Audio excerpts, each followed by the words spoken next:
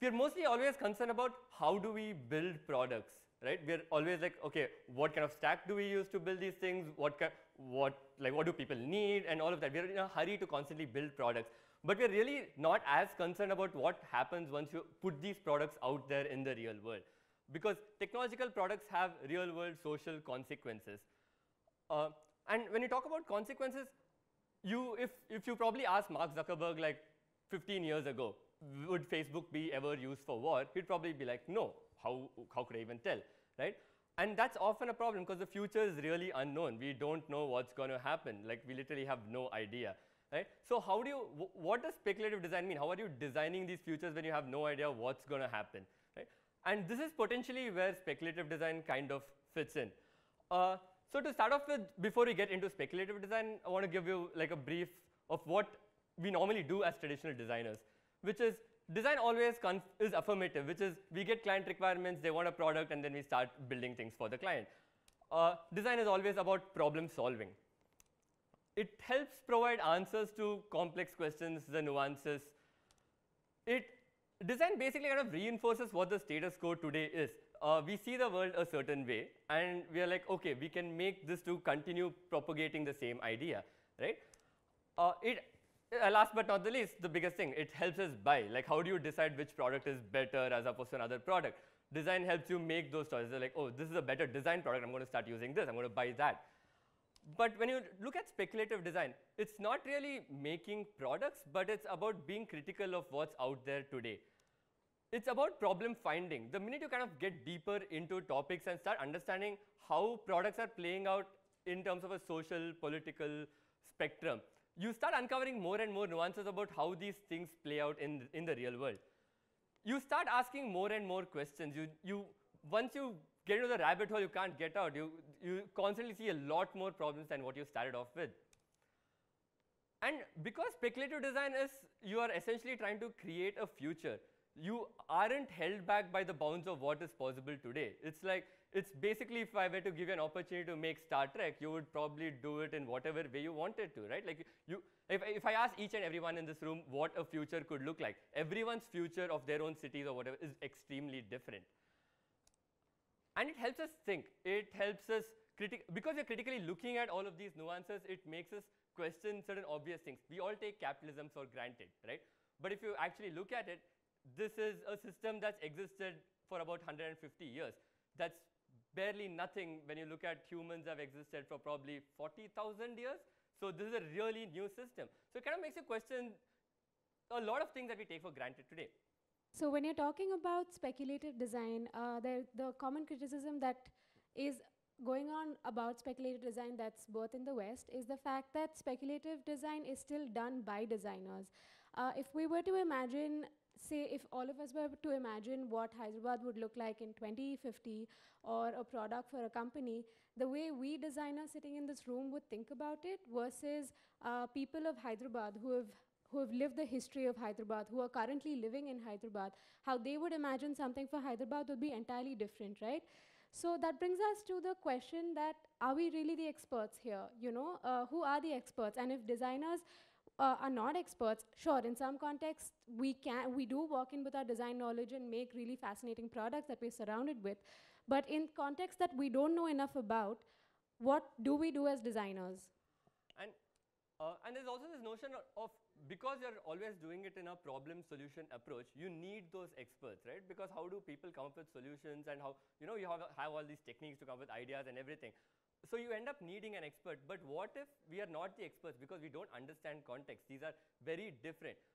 For me, living in Bangalore, going to some place in Bihar is extremely unusual. I have no idea what's going on there. So then what is it as designers that we can actually do?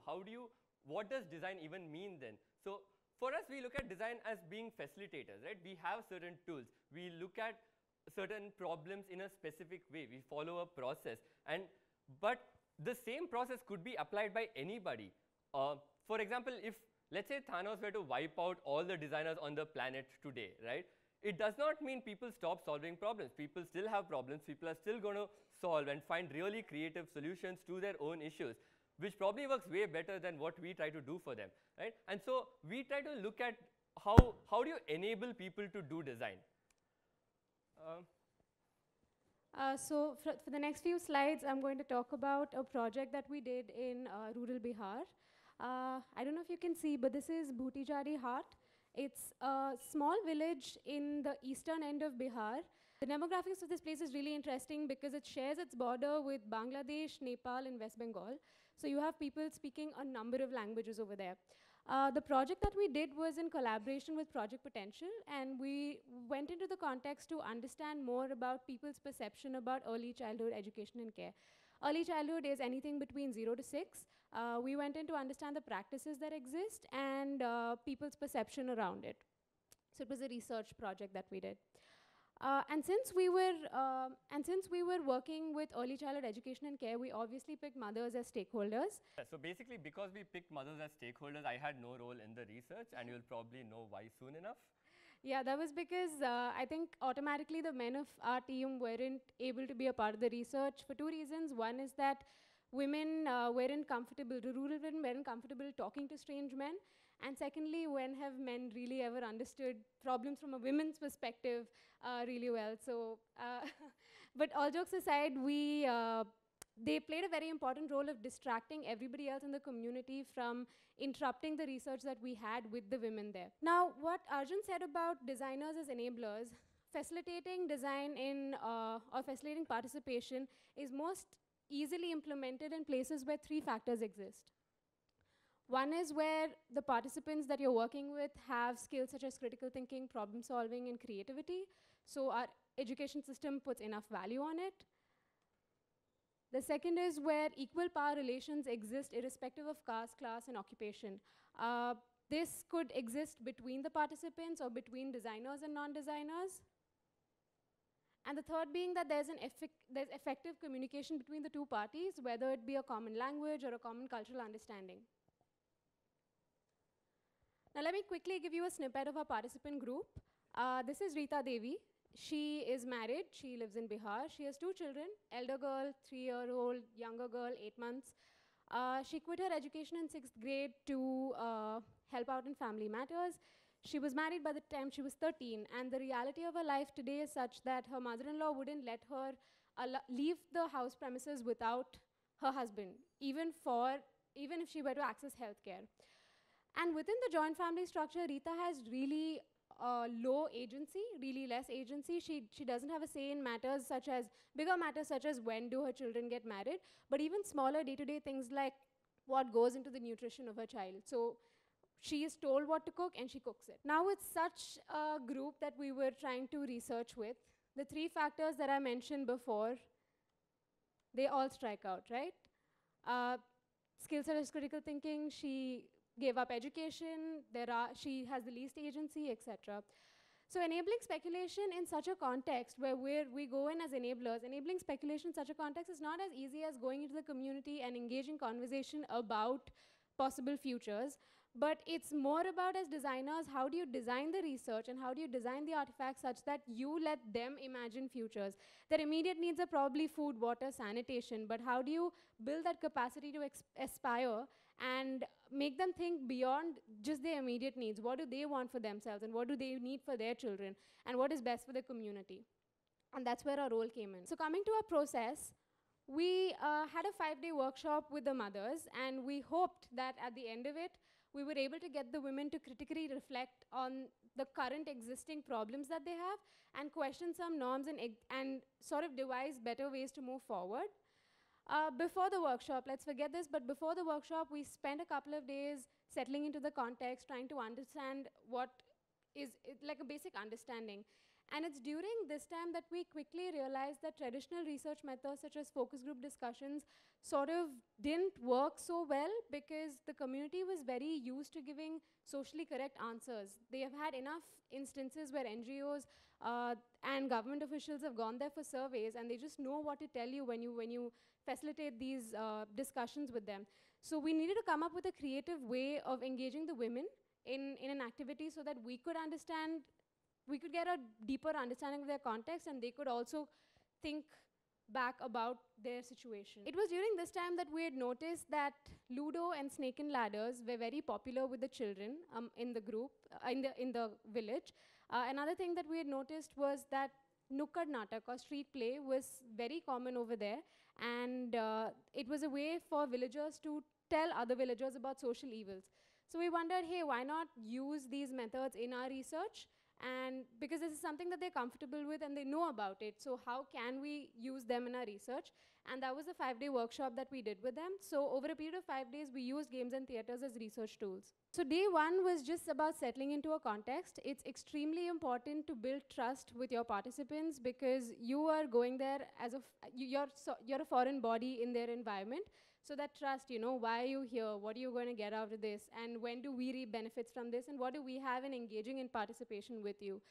So we did a couple of activities that sort of where the villagers could teach us their ways of living. So we cooked on the chula with them. We learned some Bihari songs. So first day was just about trust building. Second day was about redesigning the game. So we took Snake and Ladders and we redesigned it. I hope all of you know the rules of Snake and Ladders. It's pretty easy, right? Like you just roll the dice, whatever number comes, you move the pawn according to the number. If you by chance end up on a snake or a ladder, you go up the ladder or the snake bites you and you come down. What we did though was we modified the game in such a way that both snake and ladder fall in the same box, and the box has a situation that we noticed in the environment.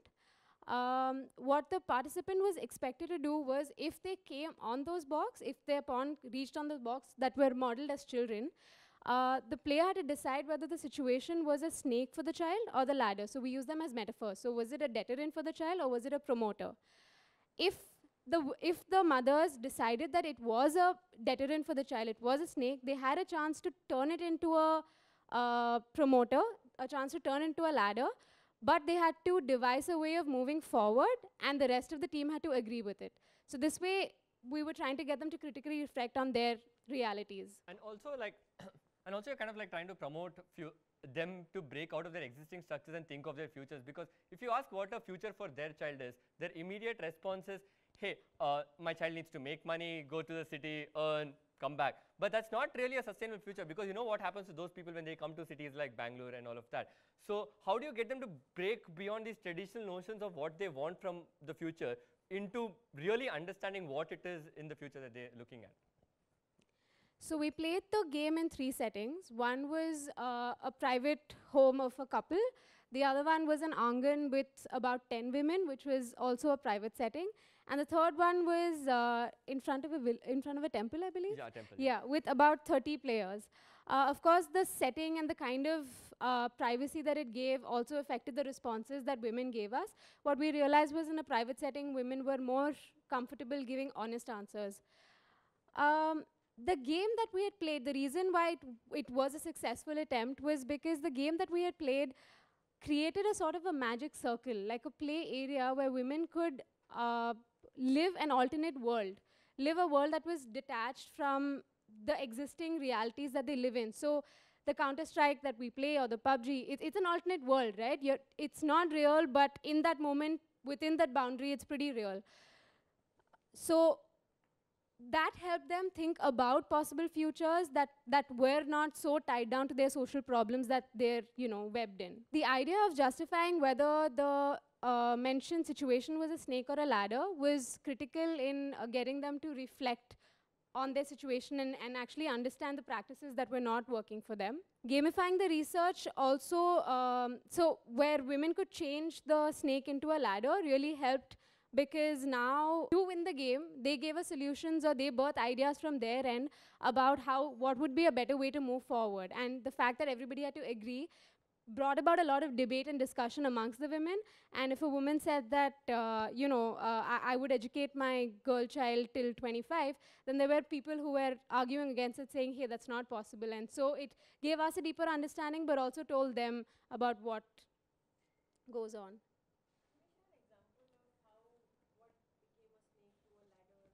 Yes, next. Furthermore, the rules of the game helped in facilitating the power imbalances that existed within the group. So there was a mother-in-law and daughter-in-law, and usually when the mother-in-law speaks, the daughter-in-law keeps quiet because our structures are like that. So, but here, because people can't speak out of a chance, it really helped us in facilitating that power that existed in the group. And finally, for the other villagers in the group, for the other villagers in the surrounding, this seemed like a very harmless activity, you know. It was just people playing snake and ladders, and that way, I don't think we had enough people interrupting us.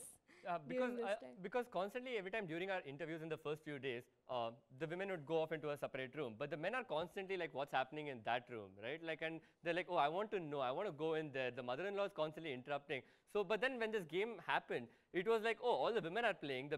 So the setting was basically all the women are playing. You saw the photos, right? And so on the outer periphery, all the men are standing. Like, all the men are standing and wondering what the hell is going on. And I'm there kind of like trying to talk to all these people and saying, okay, like, you know, don't enter, like, or, I mean, I didn't tell that to them directly, but it's more like, you know, just making sure that they don't enter, interrupt what's going on. And it was like an evening in the village, nobody has anything to do, they're chilling, so it was a good space.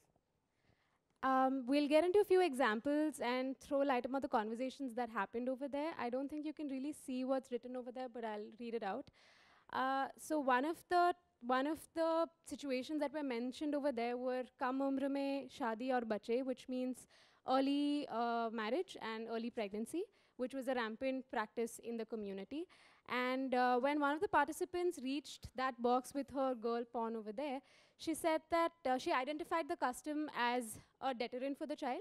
And she said that, you know, I will take up enough loan to turn it into a ladder.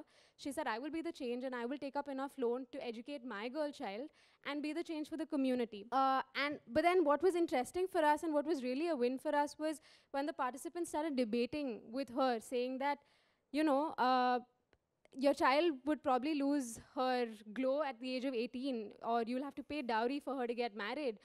Because she probably won't find a suitable guy for her. Somebody said that if you were to educate her till 22 or 21, then what does she do? She comes back and she works in a plantation farm. So that's a plantation farm. So she comes back and works in a plantation farm just like you. So then we really saw how there were other reasons why, you know, these practices still exist in the community. And that sort of a debate really helped us in facilitating more provocative arguments with them about something like this. Another example, if I were to give, there was somewhere down there's Parivar mein 3 se adhik bache, family planning, more than 3 children in a family. And the other example was bachon ka uch shiksha prapt karna, children getting educated properly. One of the participants reached Parivar mein 3 se adhik bache, and she said that was a ladder for her family, because